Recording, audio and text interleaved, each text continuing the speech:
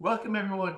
We are here to talk about exit planning today, exit planning in your business. We are joined by Ellen Long and Randy Long, and they specialize in consulting just on this topic. And we've done some capital gains planning for some of our clients on exit planning and aligning that with their real estate tax strategies and general tax strategies. And we always look at all sources of income. But I'm very excited to drill down on this, what can be a very complex, multifaceted topic with many strategies and variables to consider. So we're going to riff on this. We have some live people who can answer the questions. We'll have some conversation on this topic.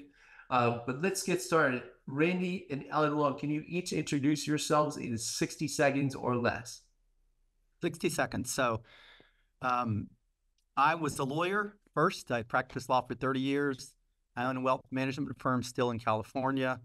And I spend almost all of my time in my exit planning consulting company, which is the most fun that you can imagine. And I get to do it with my daughter, which makes it extremely exciting. And we love the outcomes that the people get. It's really fun. Okay. Awesome. Ellen Long, I actually started in insurance, so selling insurance to business owners. And then I went and got my MBA, worked for a couple business consultants, and Dad and I joined forces about 9 years ago. So we've been building, proving, and selling companies now well, he's been doing it for decades, but me for about 10 years. And agreed, it's been an awesome experience. The results that we've had from entrepreneurs selling their business for, 5 times what they thought, 10 times what they thought, and the impact it can have on families and employees has been a really cool journey. Yeah. Awesome. So we're going to start off with some high-level foundational questions here to get our juices flowing. And hopefully we'll keep our audience as we progress into some questions and nitty-gritty stuff here. So high level here, let's talk about what are the most, so this is an area that we see so often that people come to us after the sale or, a week before the sale or whatever. There's a lot of planning to be done here. And sometimes I've found myself having conversations that should have taken place 6 months or a year ago. What are some foundational things you see people missing in their exit planning or lack of exit planning? Well, I'm gonna do a couple of early things here in that the idea of how far in advance should you plan for your exit. I think you should be planning your exit when you start the company, or if that's not possible, as soon thereafter as possible. I also think that some of the great parts, because we do exit. Hey, sorry to interrupt, but real quick, if you or anyone you know is interested in using our services or joining our team, email info@markperlbergcpa.com. That's info@markperlbergcpa.com. All right, let's get back to the show. Planning on a very macro level, wider than anybody I've ever seen, frankly.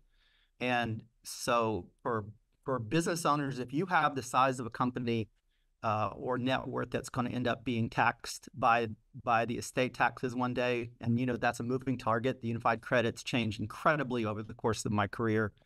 But I can tell you that the earlier planning you do towards that, if you're intending to have what I'll call family legacy kind of wealth, then you're behind if you're not already way into it already.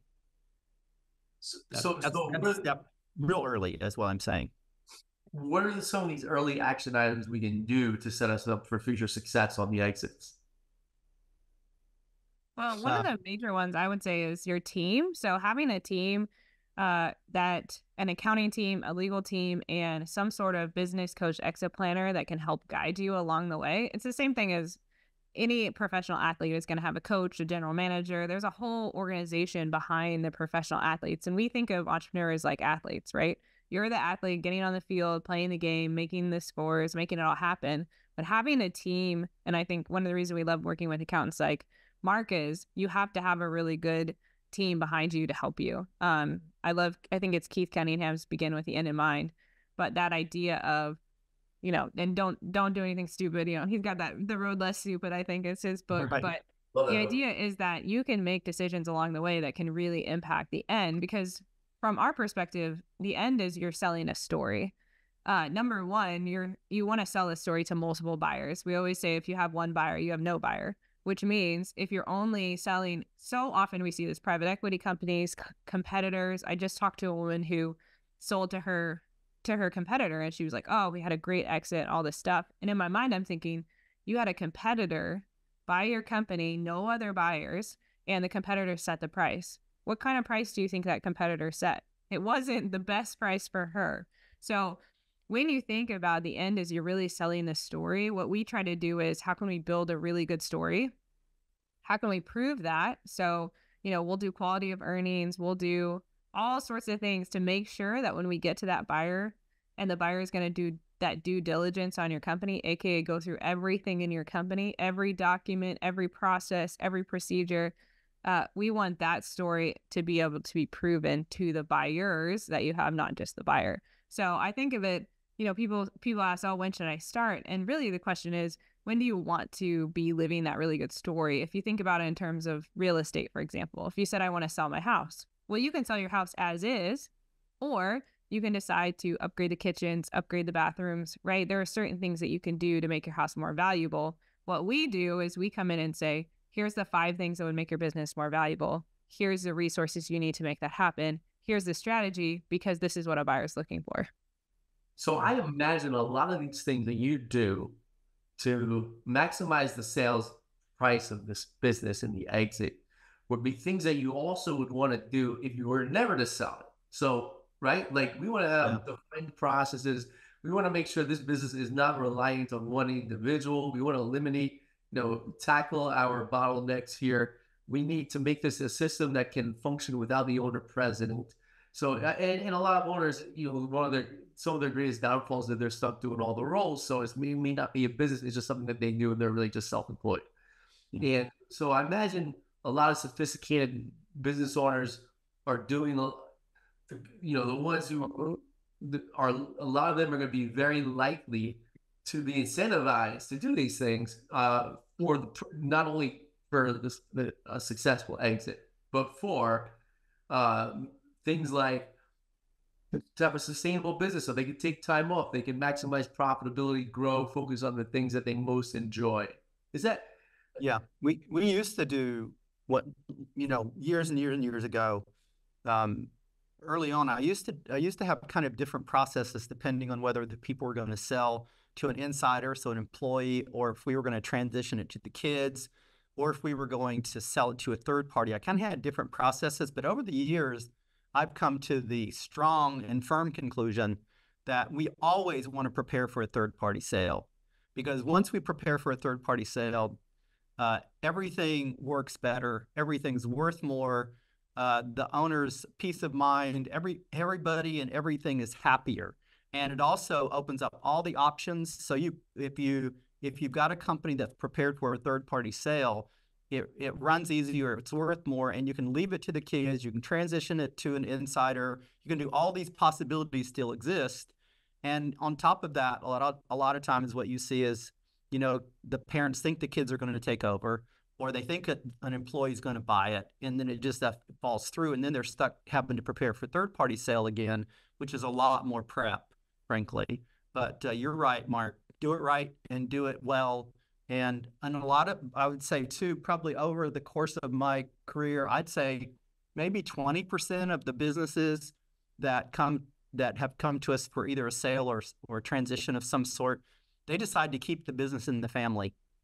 Yep. Because they're like, well, if we've done all this work and the company is running so well and it's so profitable, why would we get rid of it now? Kind of a thing. So your point is well taken. Yeah. So, and there's some foundational things, having reliable books, having a way that you're assessing KPIs and understanding the profitability in your books, having some sort of economy of scale where you can have some sort of predictability in the profitability of the business. All these things are going to make it so that this is more of an asset. And then on the other side of the spectrum, you have many business owners and many business owners in my profession who are just grinding their hearts out, and then one day they just give up or die.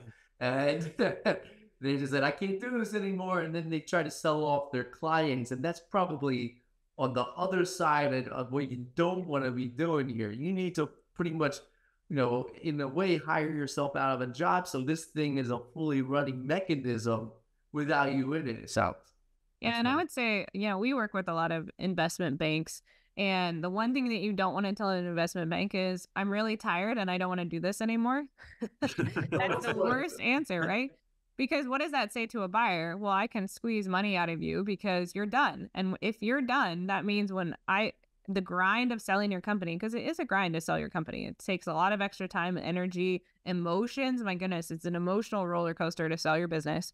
And when you get to the finish line, if the buyer knows that there's no way you're stepping away from this deal, we had this happen in a deal last year where the buyer 2 days before the close of the business came back and said, actually, I decided I'm going to take $2 million off the table. It wasn't a huge sale, so $2 million is a big portion. And they felt like, oh, these are old clients. They're not going to want to do this process again. But we had multiple buyers. And so we said to them, we told our clients, they asked us, what should we do? And us as a team said, you should tell him, absolutely no way. We're going to find another buyer if that's what you want to do. Yep. And that's what we did. We went back to him and said, absolutely no way. And actually, because of that, our clients got $2 million more in cash versus the seller's note because of that. So if you do it right and they know, no, we could keep this business, because at that point they're working 25 hours a week. Their business is super profitable. It was getting better every single year. And we had buyers in the back. So we said, we'll go to another buyer or we'll keep the business, but there's no way you're going to shaft us at the end. And so many sellers, get shafted in the end because they're not ready for that. Or they just close their business down, like you were talking about, Mark. Some of the guys, because I talked to a guy about 2 years ago now. Hey, sorry to interrupt, but real quick, if you or anyone you know is interested in using our services or joining our team, email info@markperlbergcpa.com. That's info@markperlbergcpa.com. All right, let's get back to the show. I met him on a plane, and he had run an electrician firm, a good-sized one, and he wasn't even really working hardly at all. He was 72 or something, and so I said, well, he said, yeah, I got rid of I said, well, I hope you did well. He said, well, what do you mean? I said, well, hope you got a good price. He said, well, I didn't get a good. I just closed it down. I didn't want to go through the whole mess of having to sell. I said, well, how much money did you take home like last year? Like, just how much just profit did you take home? He said, a little over $250,000. I was like, well, it may not be the biggest business in the world, but even if you add a 2 multiple to that, it's still money that would have been really nice to have. I mean, a lot of these, they just close the companies down. It's amazing how many of these I run into. Yeah. So, and you do have this problem, where people they'll build a business where they're kind of too big to be big and too small to be small. And then they kind of wring their hands. They don't know what to do. And we end up with a lot of those kind of businesses, honestly, that we pick up and we work with to grow them and then sell them. That's at least a decent part of what we do anyway.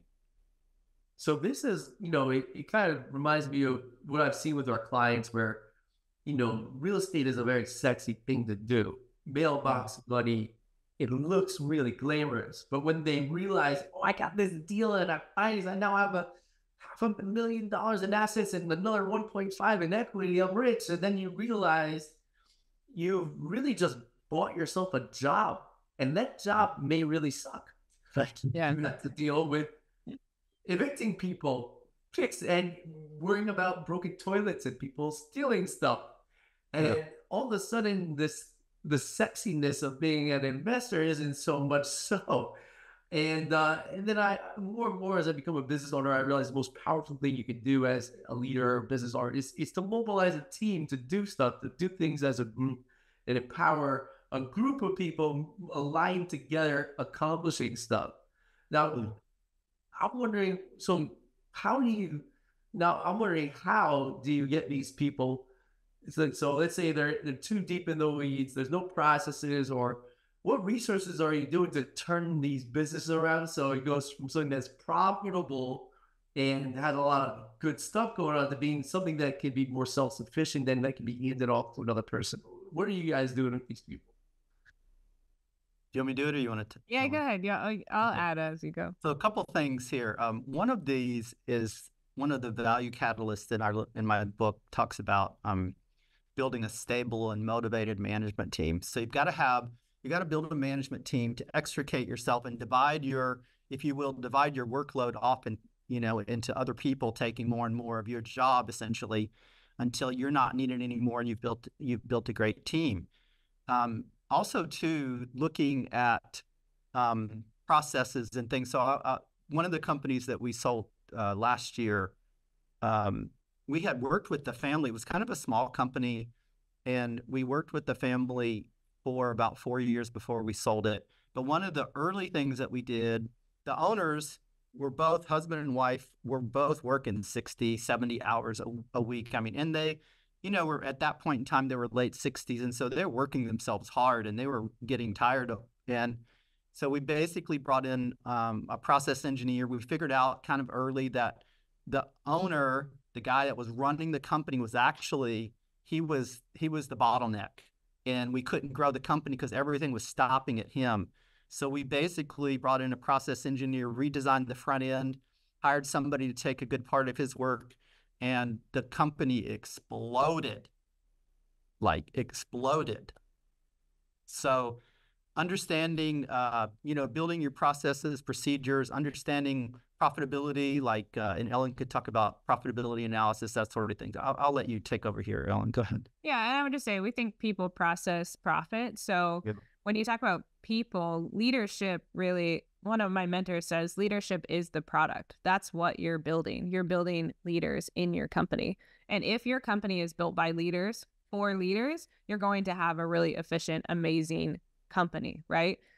So one of his things is build your management team into leaders. We're not trying to make the entrepreneur, oh, we don't need the entrepreneur anymore. No, what we're trying to do is a management team that runs the day-to-day business, and the entrepreneur is focusing on strategy, on big deals, on Randy actually had a farming client who put a management team in place, and he went around the world finding different varieties, different fruits. He created a lot of the new creations of fruits that you see in the grocery stores of mixes of fruits together is his creation, because he found a management team that would run the farming operations day to day. So he could travel the world finding new varieties, new combinations. Nobody else was doing that. So our job is to try to make the entrepreneur more valuable, not less valuable. And so many of them come and they're like, I don't want to be irrelevant in my company. I built this company. This is my baby. And our job is not to make you irrelevant. Our job is to make you so much more valuable than you are, and to build a management team into leaders so that they're running your company and they're building leaders underneath them. And also incentivize. So part of this is, one of the things we try to do is understand the profitability of your company. Where is the profit coming from? If we can maximize that and tie management incentives to that, and incentives even in the whole company to that, now all of a sudden we're moving in the same direction with the same team. And I think entrepreneurs getting, a lot of times what we see is they have one or two people in their management team that probably shouldn't be there. They should have fired them a long time ago, but there's some sort of loyalty, or there's something that's keeping that person there. Maybe they don't want to find a new person, but it's really, do you have the right butts in the right seats for your management team is really important as we go through the next 3 years. And we like to tie, we'll do, either whether it's stay bonuses or some sort of incentive on the sale too. So if you decide to sell, your management team gets a huge win in the end. We're not trying to make, we just talked to a guy yesterday and he said, I know you guys are representing me, but I really want to take care of my people. No, our job isn't to pit you against your employees. Our job is that your employees are so excited that we're here because their job is better. They're making more money. Everybody is winning. Yep. Pie gets a lot bigger. So, and I think about, and then even in our profession, a lot of people, they develop all these wonderful ideas in tax planning and insights, but then they have this, which I think is a very foolish notion that only they can do it. Only I can do the tax plan. I'm not at all tax because that's all me. And I'm like, why would you want to deprive your staff of learning all of these exciting things and giving them ownership in the success? And so we just introduced a revenue sharing model, and we do about maybe 30 hours of professional development a year. I'm hiring, by the way. And I think that when I think about my value as a person and my savings, I could put money in a 401k, which to me is boring because I'm an entrepreneur, but I would rather invest into my team and build them in our systems, because this is an asset that gets more favorable tax treatment, capital gains treatment, and that I can grow and get better ROI investing into my people and my team and my resources for the business. Yeah, the other piece about that, you're right, by the way. I like that. I like that point. The other thing we're talking about in the leader is true for everybody else in the business, really. We're also, Mark, you're familiar with the unique ability work that Dan Sullivan has done a bunch of. And so we apply that unique ability piece to the leadership team. Basically, we want everybody doing what they're really built to do and that they love to do. And so part of the study, it has to do with understanding, what they are super good at and they're super gifted at, and they really love it. And then we slice everything as much as possible away from them. And then we put people in places where they love to do the parts that they do. And so it's a matter of sort of dividing up responsibilities and taking things off of, for instance, the boss. We want to take things off of him first that he hates and that he's no good at. And a lot of bosses are no good at a good part of what they do. So there's some simple concepts like that, which we apply to all the cases we work on. Yeah, and I love what you're talking about, investing, putting aside a certain percentage of your business revenue to reinvest back into yourself as an entrepreneur, but also into the team. Because, if you're going to hire a financial advisor, they might charge you, 7,500 basis points to manage the money. Let's think of it the same way. Take your business, reinvest, not just in the operations of the business, but in the people. I love that idea of thinking of your people as an investment instead of an expense, because the better your people, right, you're going to have an exponential return if your people are exponentially better. So I love that idea of reinvesting. And like, we work with a lot of entrepreneurs, and you don't get rich. Most people don't get rich by a 401k, right? They get wealthy because they invest in a business, and a business takes you to those levels. Yeah. And, when that 401k, you eventually do, we could do some things, but, without a plan, and if you're going to be like the masses, you take that money out, you pay taxes at your marginal rate. And it could accumulate and be a ticking time bomb without the right planning. I'm not saying don't do it. There's so many variables to consider here. Sure. So I'm guessing you guys went through strategic coach. I did do a couple of years, yeah. Mm-hmm. Yep. Okay, because I did 5. I'm trying to. I recommended it to him. I think he's on the fence still. Yeah, I did 5 or 7 years of it. I can't remember which, but and then I went to Genius from there. Beautiful. Yep. Yeah. So I think I have a good. Obviously there's a lot of stuff you guys do, but I think I have a decent understanding of the process of building this business into something that is an organization and not dependent on the leader, which therefore makes it more profitable and appealing. Now, and this is probably where, the point where we may lose the attention span of some of the general listeners, but the ears might perk up for my CPA listeners, and about half of the audience that listens to this stuff is other CPAs.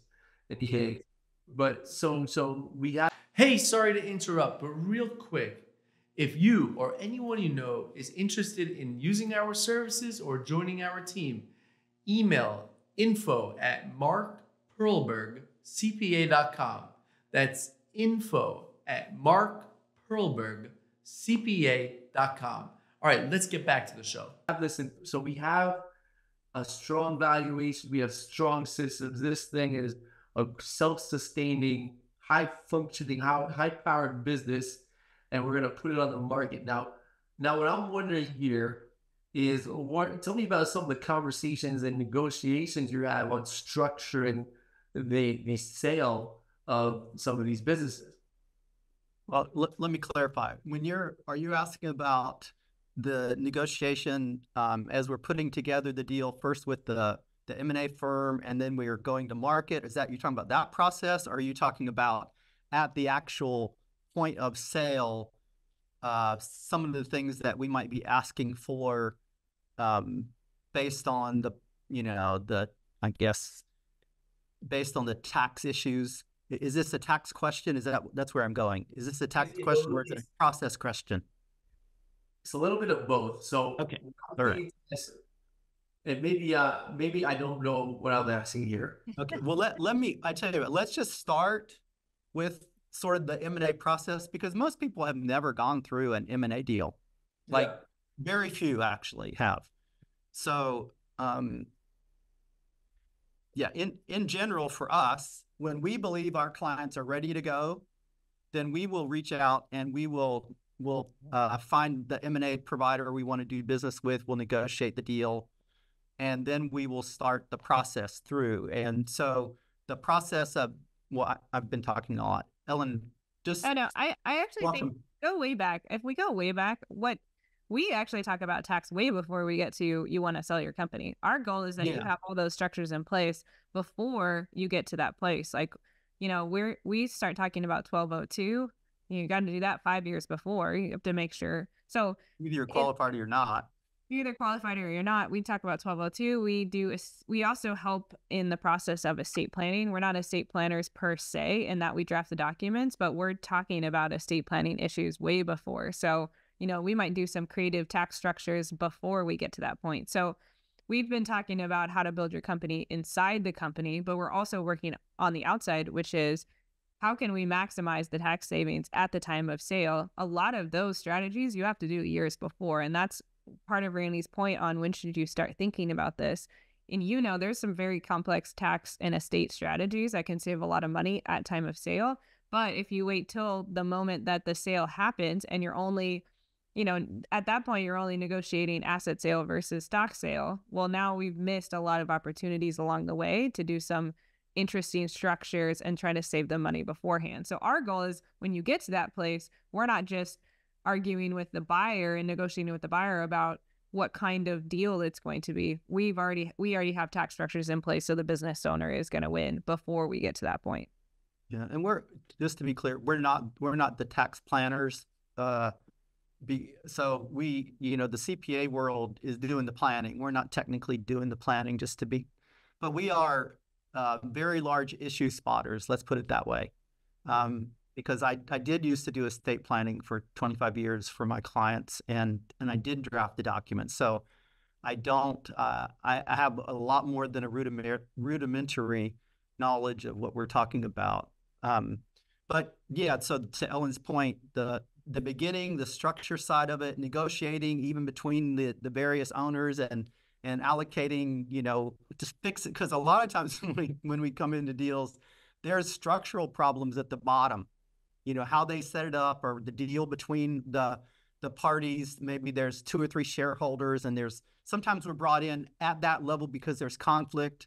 They want to save the company, but they don't know how. And sometimes that's our entry into the beginning of the sales process, is we go in and we resolve the structural problems that the businesses have. So the exit planning piece, the way we do it, is not just, okay, we're going to sale. Now, how do we get the most money at sale? That's not what we do. It's part of what we do. And it's a big, it's what makes the payoff good. But there's a lot of stuff that, goes on before that to get everything clean and clear. And that's back to Ellen's point earlier about the team. We have to have a good team. The other thing that I've learned over the years, both being a lawyer, and this is true of the lawyers, of the accountants, and that too often the professionals, we're silo driven. I'm all about the tax stuff, and I got my head down. I'm gonna do the tax, or I'm all about the estate planning. But we try to be really proactive ahead and get the team together and start working on this stuff instead of waiting for, because too often. Look, I was a lawyer. I had a fairly large number of clients to deal with, like 2,000 of them or something. And you can't spend a lot of time thinking about every client's, business all the time. And so by necessity, unfortunately, in the professions, we turn out to be transactional too often. So it's really important to get the team together and start getting everybody to focus and get the best ideas and get the issues resolved early, so that when we're going forward, everybody is united. Let's put it that way. Oh, absolutely. So we talked about 1202. You touched on the 1202 exclusion, which is really cool. And now it's like when you think about these massive transactions on capital gains events, you may have an exit where you're selling at a profits in the tens of millions, but sometimes because of the opportunities involved in favorable tax treatment and flexibility of capital gains, you may find that the seller may actually pay less taxes than they have in the past when this transaction occurs. That's and right. to the 1202, it has to be with a C corp. So maybe you decide to keep it as a C corp instead of an S corp. It has to be a C corp for what we call substantially all of the time that is a business, and for at least 5 years. And substantially all isn't really clearly defined, but if you look at the court cases, we're saying like around 80% of the time, there's no real clear definition of this substantially all word here, but you can exclude up to $10 million of capital gains on the transaction, and Per person. That's per shareholder. yeah, Per shareholder, up to 5 shareholders. So that's up to 50 million. Yeah, isn't that amazing? So imagine gifting some of the shares to your family now. Talk about tax savings. Correct. Yeah, this is what I'm talking about. Planning, getting that early work done for the CPAs. I know that, and there is some foresight that's required on the 1202 side. And I know also too, looking back over my career, with what the IRS does, sometimes you want to be a C corp, sometimes you want to be an S corp, and they kind of move you through this. And sometimes, long time ago, it was better to have assets, real estate owned inside of your C corp. I mean, this was like way back in my career. And so the IRS does crazy things to planning, as we all know, because of their stupid incentive. But that's what I was going to say. I was going to make a point. Oh, gosh, I hate that. Gritty, and then they switched to C. The accountants, they have to be able to have some foresight and not just presume that all of these companies, these small companies that come to you and start and all that they should be S corps, right? So if they're going to understand in the back of your mind, what are the type of companies that are going to qualify for 1202 anyway? What kind of companies is that? So if they don't fit into that, then of course an S corp is a great choice and all. But just thinking, ahead with your people, and the same thing for lawyers. I mean, I don't think, not too many people are considering Section 1202 at the startup of a company. I so often see this. I call this when we have these attorneys who are misadvising their clients, and sometimes they show up to these fancy conferences where they already know the audience is probably not the brightest if they're overpaying for like not very good information. And before they review your goals, your financial, the profitability, they just say active income, S corp, end of discussion. My work is done. Maybe $5,000. Have this entity in Las Vegas, even though you don't have any assets to protect. And so I call that premature application. Yeah. Premature application of the entities. And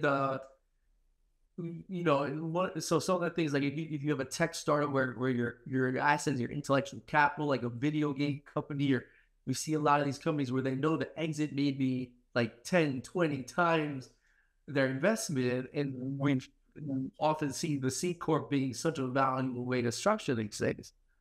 That's right. And I would say a lot of it is just also to the business owners to tell your accountants and your lawyers what your goals and what your plans are, because it may be income wise an S corp is better, but you want to sell in 5 years, maybe in 1202s. So helping your advisors help you, because again, they're only going to know what you tell them. And so we had a case where the father wanted to transition to his son, and so he brought us in to help with the transition. He's been working with his CPA for 20 years. They were like, really good friends, worked with the company for 20 years. we're in a meeting together and the father says to the CPA, I want to leave in 2 years. And the CPA almost fell out of his chair. He's like, what? I've never heard you say that. I had no idea that was your goal and your plan. So part of this is, one, finding the right team, but two, also telling your team, this is what I want to do. This is where I want to go. How do we build that structure? How do we, and part of what we do is bring all these advisors into one space in one room and actually have these conversations where the lawyer's giving the legal advice, the accountant's giving the accountant advice, and we can create a plan and a structure with all of those people together, which often never happens for business owners. I mean, most of the clients that we work with have never had their team in the same place in the same time. Yeah. And it is nice for an owner to listen to the discussion between, the lawyer and the accountant, and especially early on, because they unfortunately, it's true, they don't tend to be in the same room. Of course, some of ours, we work around the country, so ours aren't always in the same room, but at least on the same Zoom. Yeah, exactly. But it is wonderful early on to get everybody on the same page, and then also to have, like, we have a number of experts that we use over the years that, like, we have a lawyer that we do business with that is a 1202 expert. That's like his specialty. So just knowing, being able to have, a good network is a very big deal in what we do, which of course is super important because there's so many different types of professionals that we can use and have used over the course of the different, clients that we've had. And so, it's having somebody also that you're working with somewhere on that team that has a broad vision to help you. And I would say people have their specialties. One thing we see a lot is a business owner will use, he really likes this one lawyer. And so that lawyer does his estate planning, his real estate work, right. And you're trying to see, wait a second, this guy probably isn't an expert in all those things because each of those areas are specific. And so one of the things we try to do is make sure that whoever is speaking on that subject is truly an expert in that. So just because you like this person doesn't mean they're the best person for that particular part. They might be doing it because they think they're helping you, or, you asked them to do it, so therefore they do it. But, a lot of times we want to make sure that whoever you're using is really an expert in that topic. Yeah, I have a couple of bad stories about CPA firms that we asked the business owner to fire. And sometimes, Mark, we as professionals, we get to this place where we work at a certain level, in a certain, like, we're comfortable in it. So for me, I did not like to work on companies worth north of like 100 million. If I went above that, I just would always co-counsel with other firms, right? It was just, I always did, just to protect my client. And so I would say for the CPA firms and the law firms the same way, that, being careful to work in the things that you're really gifted in the space you're really good at. So one of the CPA's firm, but this was in, I won't say where it was, but one of our clients, a decent company that was growing pretty good. I had asked for 3 years in a row, and I made him put it in the minutes to get rid of the CPA firm because I could tell they were not keeping up. I could just see it in their eyes. I could feel it. I could tell by their questions. And this guy went to high school with the CPA. He was a buddy of his. And so he wouldn't do it. And then we ended up getting an audit notice. The billing entity wanted $4 million. And so I hired a tax attorney. Again, I'm on their behalf because I'm working. So I hired a tax attorney on their behalf. He does the work. And then we call a meeting with the CPA firm and the tax attorney and the family, and we're all sitting around this huge table. And the tax attorney, I set up the meeting. I asked him to deliver his Findings. His outcome, his findings. And so he says, it's extremely clear that unfortunately your CPA firm has malpracticed you, and I can prove that very easily. So would you please excuse them so we can get about finding a good firm and defending you? And that's what happened. And part of it was a simple, relatively simple thing, but at the end of the day, it still cost my client $1.5 million, even after a negotiation and all the, we ended up paying $1.5 million, and he wouldn't get rid of it. And fortunately, like I said, I put it in the minutes every year for 3 years. So just know that when you're dealing with people, if you're a CPA firm yourself, be comfortable in your lane, but be careful about going way outside of it, because you're not doing yourself a favor or them. Yeah. We've had, people come to us because of the real estate strategies. That's what we know, and we always do. And we've encountered instances of business sales, and we've considered, exit planning can be complex and extensive. And then I consider, is this in our lane? Because some of these transactions are significant. But then I realized just about every advisor has to at least have some form of plan in place if they're serving entrepreneurs. Because even if you're doing the foundational basic stuff for the clients, a lot of these clients are going to eventually want to sunset out of their careers. So there are at least some foundational things that most people don't know, and everyone should be thinking about with the exit planning. Yeah. And what's really exciting for us that we found as we've advised on more and more of these transactions and been getting into some deeper and deeper and more significant things as we expand into this area is with real estate, it creates a whole world of planning opportunities. So one of the first things we ever ask is, what are you going to do with the cash, and what are your plans after the exit? And if there's real estate involved, we could have some fun. Yeah, that's right. That's right. Yeah, and again, and I'm not a true real estate expert, so I would always co-counsel myself, and I would say, same thing for you guys. When you're working outside your area of co-counsel, bring somebody else in and help you work on it, and then you can keep the client that way. But yeah, it's real estate offers things that are unique to it. Let's put it that way. Opportunities, and a screw up also can cost you. So I could tell a lot of stories, Mark. I've been doing this a long time, both legal screw ups and accounting screw ups I have. But I love your foresight there, because we always ask business owners too, what are you going to do after you sell? Because we've seen this happen a lot, where their identity, their networks, their friendships, everything is tied to being a business owner. So I love your thought on that pro planning with the money after the sale.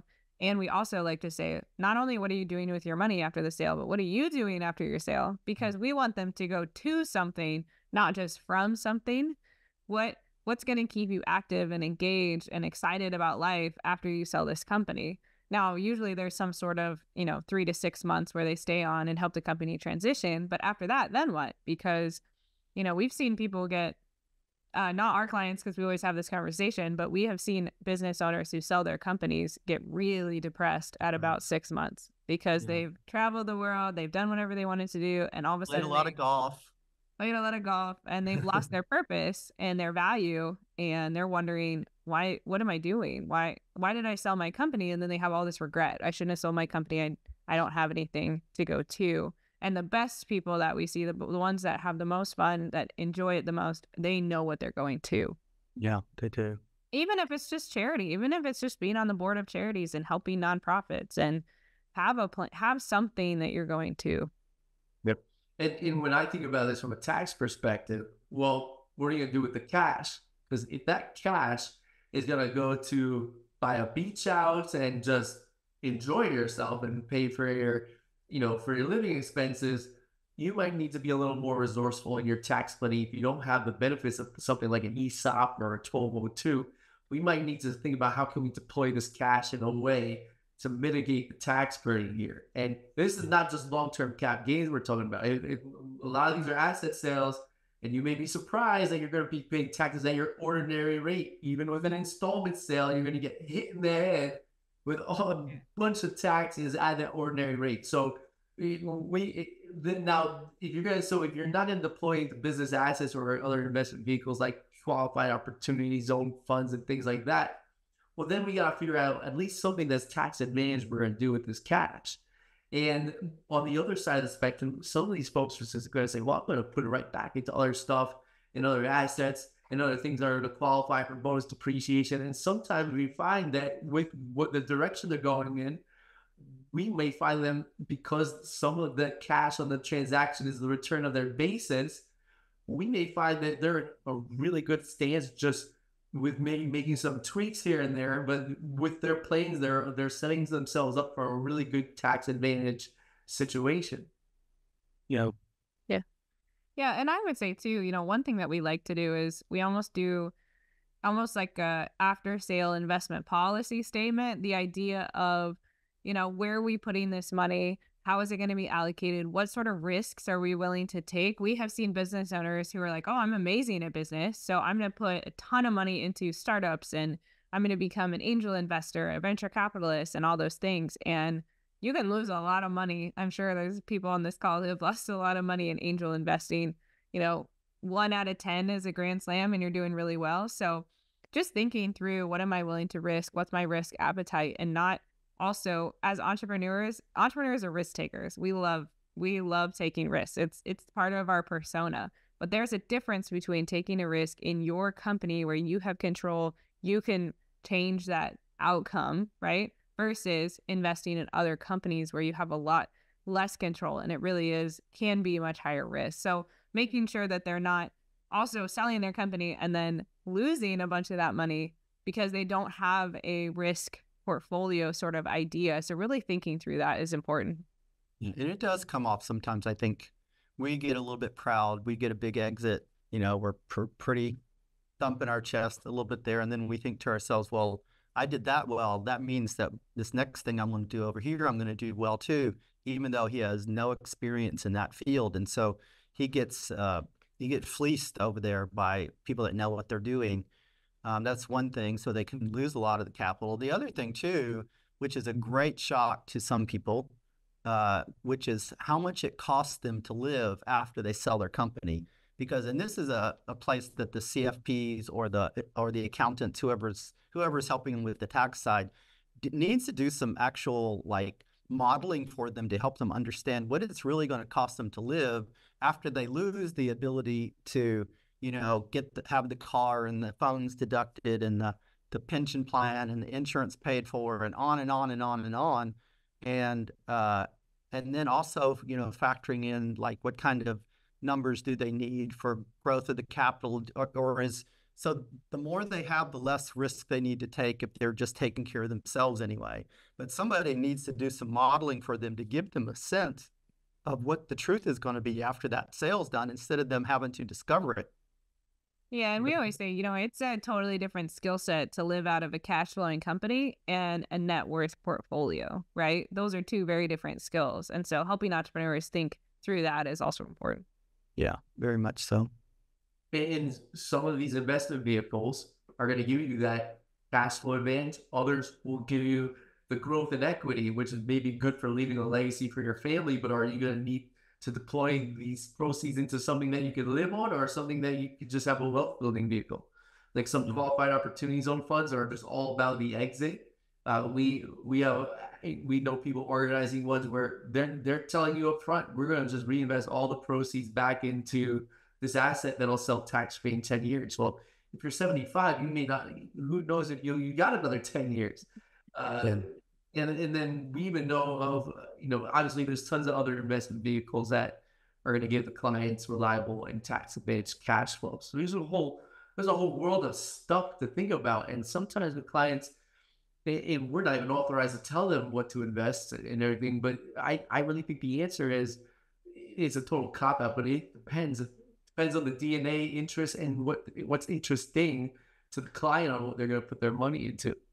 It does. But to Ellen's point, building buckets, in that investment policy statement, identifying some, I'll call it the pieces that are sort of defensive that you can essentially fall back on if things don't go the way you hope.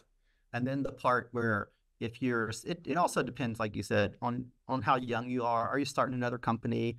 Are you just going to live on the money till you're retired? Do you have so much that we need, and we would have been way ahead of this, but that you need to start dealing with the fact that you're going to have an incredible estate tax upon your deaths. And, there's just a lot of different, that's why the whole investment policy statement and working with somebody that knows what the heck that they're doing on all of these big issues, because they're very complex and they're unique to each person.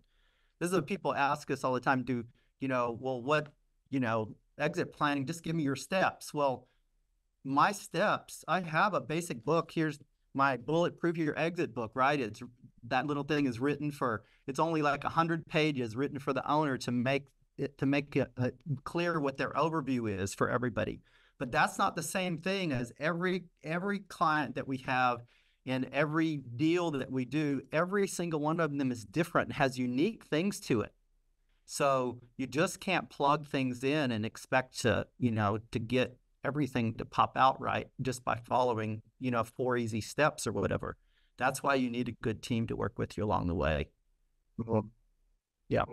And when I think about tax planning, I always say that each client has their own DNA, like very unique DNA of what plans will resonate with them. Be some liquidity, risk tolerance, what they want to do with their cash, all of these things. There's no one is never going to be one answer. I mean, if we had the time, we could have just broken off into another 2-hour-long session on life insurance and infinite baking and annuities. So there's so much to consider here. Sure. More money, more problems. No, more money, more options though. And so the more money there is, the more options they have to do with it. And that just makes it's just more complexity. So having a team that can help you. That's right. Too often you get to these things and you're like deer in the headlights. That's what it causes. It's like the guy that, these people that came over from Russia and right after the fall of the wall, and they came over to the US and they went into a grocery store and, they just stood there looking at, like they were just going to get a loaf of bread, and they looked and there was the whole aisle of bread. They had no idea what to do. And one of the guys was talking about his wife was with him and they went into the grocery store and they stood there looking at it. And he said his wife just wept because she had no idea even how to buy bread. It's like that. And that happens sometimes when you get this, because I've had that happen where we got a huge exit to people that had lived, relatively simple kinds of lives. And then they have all these people chasing them for their money and the complexities that come from having the money and investing the money. And I always tell them, listen, keep your mouth shut about your sale. Don't tell anybody you're selling if you can help it. That's my personal advice, because life will be a lot easier for you. Unfortunately, when you keep growing the company and you'll find out that the world, it narrows. You get less and less people that unfortunately will be your friends. And so the fewer you have, the fewer people you let know that if you're being pretty successful, as much as possible, you either decide to keep it secret as you can or you embrace it. But whichever one you're going to do, there's going to be a division when you do, I'll tell you, because, like you got all this money. Oh, we're going to go to Tahiti for a month. You guys want to come? Well, that eliminates a whole bunch of people, right there. So it can be divisive of friends and family. And so I say as much as possible, keep it close to the vest. That's my opinion. Awesome. Do we have any quick questions of the audience? Anybody have any questions? We just asked, Mark? Yeah, go for it. Yeah. So, I mean, I don't know how in depth you're going to get on any particular topic, but this has been helpful. So thank you. But do you guys ever advise anybody on actually acquiring businesses? Mark and I have had conversations over the past year. Quick story about me. So I bought a business last year that I'm actually, Randy, just shutting down because I just don't want to do it anymore. I made a little bit of money out of it, learned a lot. I've talked to Mark a little bit about it. Mm-hmm. It was in the wheelhouse of what we do from a real estate investment standpoint personally. But interestingly enough, it's just a business I just didn't want to continue for other people. We're going to continue to do what we did. but I turned it around quite well, and I, made it profitable very quickly by the end of the summer. We bought it in April, all the different things. But it was, my radical approach definitely, scared a lot of clients off and all the things. And I'm cool with all that. However, it was interesting because I think what I would like to potentially pursue is actually acquiring companies of, I don't know if it was you, Ellen, or you, Randy, who said, like maybe it was the electrical guy who's just like, I'm fucking done. Like, I don't care about selling it. I just want to go to bed. You know what I mean? So Right. like, but what's interesting is I know why I shut it down. I made pretty quick decisions, but I know what it feels like to be like, I just don't care anymore. And naturally, it's not that you're necessarily trying to take advantage of someone, but the reality is you can get things for pennies on the dollar by tapping into that emotion where you're still helping them out. Like, they don't want it anymore, and they don't want to go through a grueling 3-year perpetual setup process. And so the short question here is, do you guys actually assess or help coach people looking to acquire businesses and then turn them around and then make them profitable or more profitable and then sell them? Because I talked to Mark about that as I'm going through a transition of what I want to do next, in addition to my investing, is that seems like an interesting option for me, but I don't know if you guys do it from that angle too. Yeah, some of our clients, part of their growth strategy is acquisitions, and that's been true. I've worked on acquisitions my whole career. It's for the smaller businesses, it's not as normal on the smaller end as it is in the mid markets. In the mid markets, there's lots of acquisition work, and then we had, like, one of the companies we sold towards this at the end of last year in December, we had rolled, I don't know, 7, 9 something companies into the company that we were advising. So we ended up with, they had acquired over the course of a couple of years we were working with them. We'd gone through, I think, 3 or maybe 5 acquisitions, and then we rolled another 7 or so together at the same time of the close. And so we got a huge exit out of it. So acquisitions is a great strategy if you have good tax advice, your operational side well, right? So if you don't know the business yourself, then you need to have people understand integration. And so it depends on, same thing. You can do it with the team if you have people already in place, or if you're really good. So it's recognizing the value of the company you're purchasing.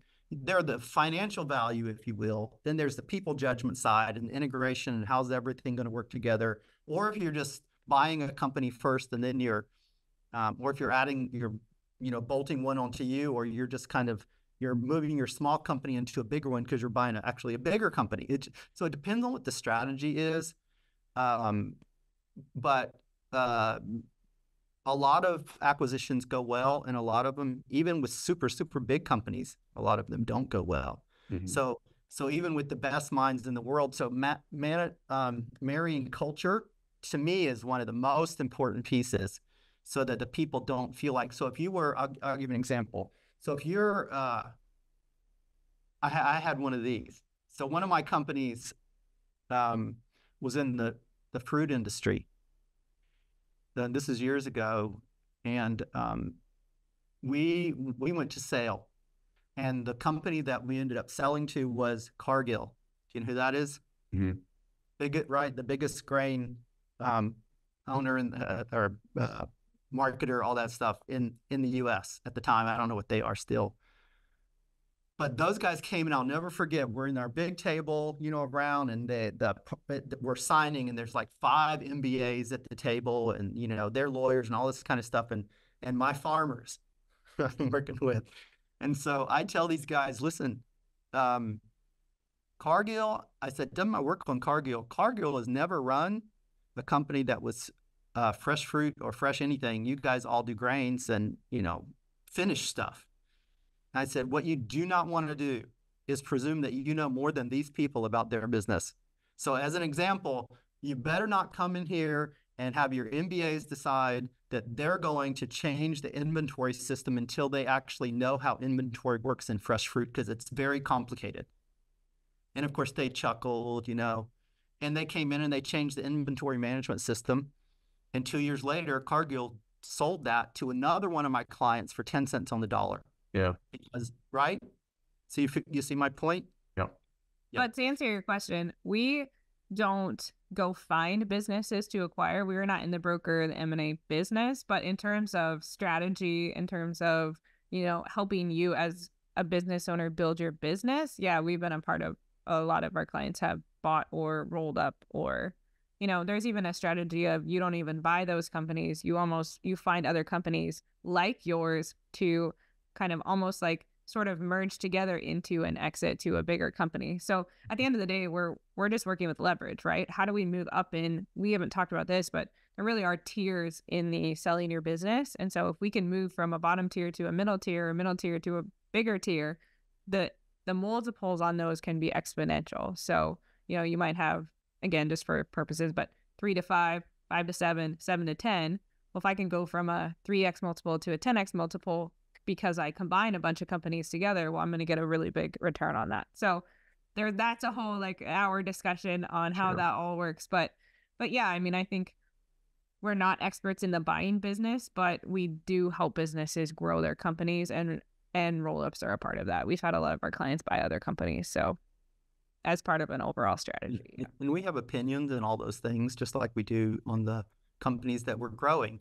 Like we always say, ultimately, the owner is responsible for his company.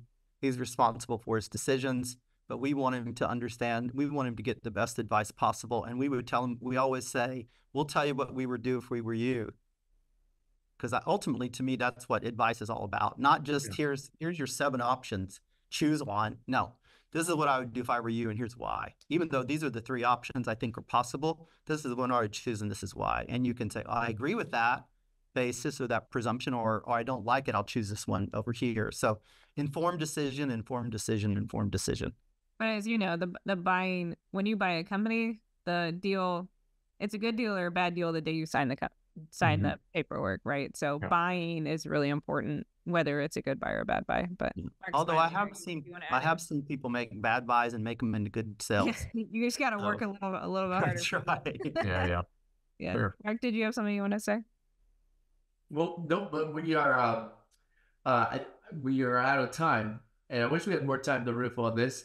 But I really appreciate you guys coming in, and also for any of our listeners and particular clients, reach out if you want to, talk to Randy and Ellen a little more on this topic, and they can help you in this process. Randy and Ellen, do you guys have a call to action or anywhere that you want people to go to connect with you and learn more about you? Yeah, if you go to thebraveheartbusiness.com, there's a meet with us or work with us, and we just have a little survey. And if you want to chat with us, get an hour on our calendar. If you fill that out, you can jump on, and we're happy to help. So there's also a lot of videos that you can watch, and buying the book, of course. If you go to Amazon, the Bulletproof Your Exit. There. Bulletproof Your Exit. Buy that book is a great overview for people. Yeah, it's a $12. You can't lose on that one. Exactly. Awesome. Well, thank you very much for giving us your time today. Really great conversation here. So we all got to start thinking about our exits from day one. I'm already thinking about mine and how I'm going to phase out when I have white hair, because I'll still have hair on my head, God willing. And if you want to learn more, you can connect with them. And obviously, if you need us, email info at markprolbergcpa.com. And also, I said I'm hiring, right? So you guys know anybody, I'm hiring. Send your best CPA friends to us so we can hire them. All right. Have a good one. Thank you very much for your time. You or anyone you know is interested in using our services or would like to join our team, go to info@markperlbergcpa.com. Again, email info@markperlbergcpa.com.